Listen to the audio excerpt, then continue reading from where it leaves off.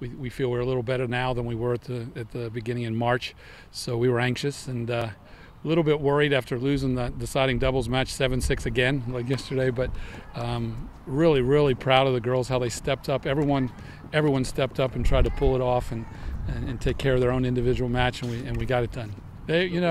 Early in the season, we were having a lot of trouble with our doubles, and we were always making up for it with our singles, so we were kind of used to it. But then the last half of the season, I should say maybe the last third, we really started to play doubles well. We've lost a couple of points, 7-6 in deciding matches, so we've been in all of them. So we've been in that position before. They were used to fighting. They know that it's still 6 points in that singles, and all we need to do is pull off 4. Lulu was nails. Lulu was the one. And she stepped up. She was ready. She was ready to be the deciding match. She's played well in those positions, those situations all season. So and she showed it again today. So we have to come out. We've been talking about heart and mind, connecting heart and mind.